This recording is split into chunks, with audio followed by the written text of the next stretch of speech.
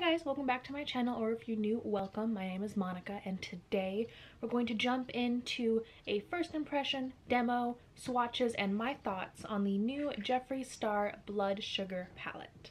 Now, this is the very first palette that I've ever bought from Jeffree Star. I've heard a lot of good things about the formula and the amount of product that you get with all of his palettes, but none of the other palettes that he has, the colors don't really call to me. But the second that I saw this new palette come up like on Trendmood, I was shook. And I kind of hate myself for saying that, but I was shook. And I knew I had to have it. So thankfully, I was actually able to get onto the website the day it released and pick up the palette, as well as the little bundle of all of his lips, the mini liquid lipsticks and all the red and the pink tones. The Blood Sugar palette cost $52, I believe. $52. I got free shipping because I did hit over 100 with this and the lipsticks as well. According to the Jeffree Star website, this palette is vegan and cruelty-free. It has 18 striking eyeshadows and pressed pigments. The palette is serving 3 luxurious formulas: matte, metallic, and pressed glitter. So on the back of the palette, it does list all of the ingredients for everything, along with the like the net weight, how much it is, his website, his Instagram, and the YouTube page. And each shadow weighs 1.5 grams. It's a lot of product that you're getting right there. And there's 18 of them. So I really think that per gram, this is priced very reasonably, considering also what you're seeing for $52 like at Sephora. So the packaging is stunning. Like, this feels really, really luxurious. It has like a VHS feel to it, those of us that are old enough to know VHSs. So it pops out just like that, and it feels, I just want to sit here and do this. So it feels kind of like, it's pleathery, but like a nice kind of pleather. It has blood sugar there, and you have little clips right. And then you open it, and this is what the palette looks like. I have to say, not only are these shades beautiful, but the packaging is perfect. I like that it's red, so that if you do get fallout, you'll see in the demo I do get a little bit of fallout as I'm dipping my brush in, but you can't really, like, the palette's not going to get dirty because it is red. And I like that the palette opens up all the way like this, flat. The palette does open up all the way like this to use the mirror. I hate it when palettes only open up like this far. Like, how am I gonna like use a mirror like that? No.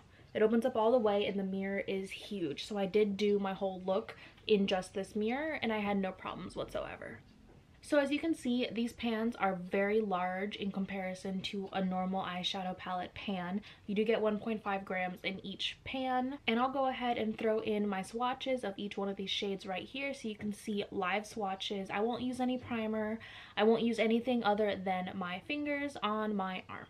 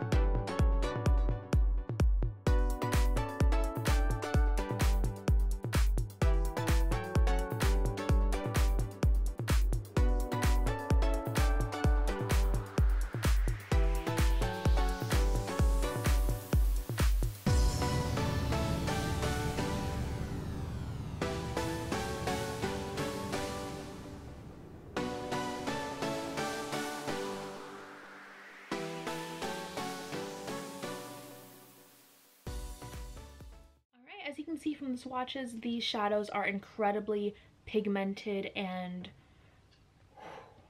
they are beautiful. So I want to go ahead and jump into the demo of this look right here. I am also wearing one of his liquid lipsticks in the shade Calabasas, and I have to say, like, just I'm loving everything about the application process. Let's go ahead and jump into the demo so you can see how I created this look. Hi guys, welcome to the demo. So I don't have anything but primer on. I did do my brows, and I've got primer and I set it with just a light shade from the Kat Von D Shade and Light Contour palette, and I'm really excited to jump into the Blood Sugar palette. Okay, so this is my first time jumping in, so this is what the palette looks like. Beautiful. So I am gonna start with the shade Tongue Pop as my transition. This one right there. Pick up a little bit of powder.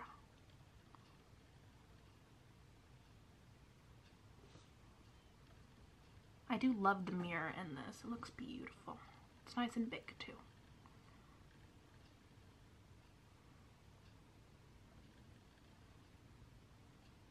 That blended out like nothing. Easy as hell. It really does make a nice light transition color. It's showing up a little bit more like red on camera, but it is like a nice pinky orange. I'm enjoying that one. Though if you can see, it did kick up some powder on the palette. Okay, so I'm really feeling all the dark shades on the bottom row, so I do want to use 2 of those. And then I really want to do kind of like a halo, maybe a cut crease with the Candy Floss color, because that pink is calling me. And this is actually going to be like my look for a Valentine's Day date out. It is like the Friday after Valentine's Day, so it's not actually Valentine's Day, but we were busy on Wednesday. Like, could Valentine's Day not be a Wednesday? Could it just be it could just be like the Friday of the second week of February, and everyone would be happy. So I'm gonna switch brushes, my Morphe M443, and I'm gonna jump into Cherry Soda. There's like a nice red. Again, it does kick up a little bit of powder, but let's see.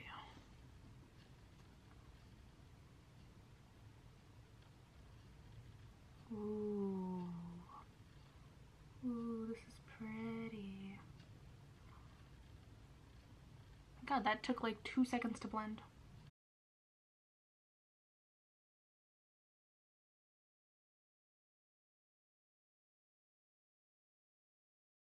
Okay, so I'm just gonna blend that in and over.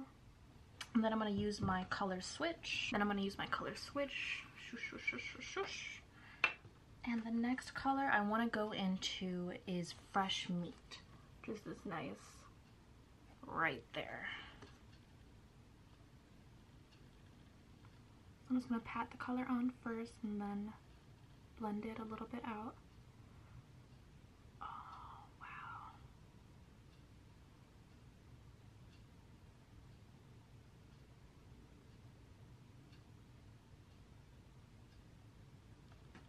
That looks pretty.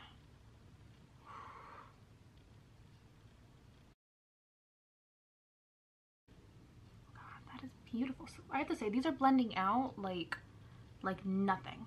Like, it takes 2 seconds. I'm loving this. It's crazy. I am getting a little bit of fallout down here. I didn't wear tape today. I'm trying to not wear tape as much. I don't think it's really great for your under eye. So I am just going to clean it up with a makeup wipe once I'm done with the look and I move on to like liner and stuff. So now I'm going to grab concealer and do like a half cut crease and then go in with Candy Floss.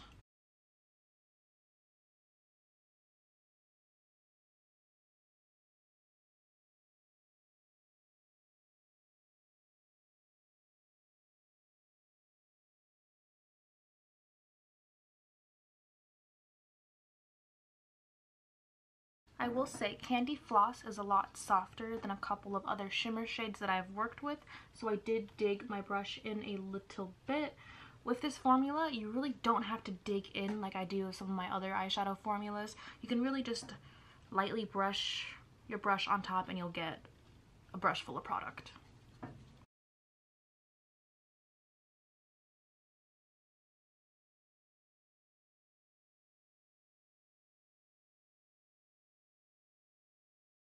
So I'm loving the look so far. I'm gonna go ahead and clean up this edge, throw on some liner and lashes, and I'll be right back. Okay, I'm back. I threw on some liner, mascara, and some lashes. These lashes are new, so they're not quite as nice, but I do like how big and fluffy they are. They are the Ardell Double Wispies. And then for liner, I used the Natasha Denona Blackest Black Star Liner. I only used the black part. I'm not a huge fan of this glitter part right here. I'm loving the look completely, so I'm gonna go ahead and finish the rest of my face makeup, and I'll join you back for the intro. Alright, so that's the demo and how I got this look today. I am loving it. I'm actually going out for my Valentine's Day dinner tonight. It's the Friday after Valentine's Day, and I love everything about this look, especially the lip. I love how the lip ties into the palette, and just overall, I'm loving it. So my last thoughts on this palette. Do I think it is worth $52? Of course. I think between the packaging, between how much product you're actually getting in the palette, I have palettes that I've purchased where you get like half the amount of product and I paid the same price for it. So I think with the amount of product that you're getting, how pigmented they are, how well they blend out, 100% worth it. If you guys would like me to do like a 3 looks 1 palette, or just do a few more looks with this palette, I would be more than happy to do so. It is gorgeous, and I really think you can get a wide range of looks out of this palette, which is another reason why I think it's worth it. It's not just a palette of reds. You do have a wide variety. You have gold, you have some neutrals, you have a bright Barbie pink, which I don't have in any other of my palettes or singles. You've got purples, you've got reds. It really is a beautiful palette, and I do like that it has 18 shades. I think between 18 and 20 shades is like the max for a good palette. If you get anything more than that, like if you jump into like the Morphe palettes or anything where it's like a huge variety of colors and shades where like they all end up being the same, like 20 shades of brown, you really don't need that. I think the most you could really utilize in a palette is 18 to 20 shades. So I'm really excited about this palette. I'm glad I was able to pick it up. It is now sold out, unfortunately, but he is doing pre-orders on his website right now for the next shipment, and the website says it will come back in stock in between 4 and 5 weeks. So if this is something that you've been thinking about, if it's been on your mind, I would suggest doing that pre-order, and then you're guaranteed a palette once he restocks. So thank you so much for stopping by my channel today to hear my thoughts on this new palette. What do you think? Were you able to pick one up, or are you thinking about getting one yourself? Go ahead and let me know down below. I would love to hear your thoughts. So don't forget to give this a thumbs up if you did like the video, and I hope you'll subscribe before you leave today, and I hope you have a great day. Bye.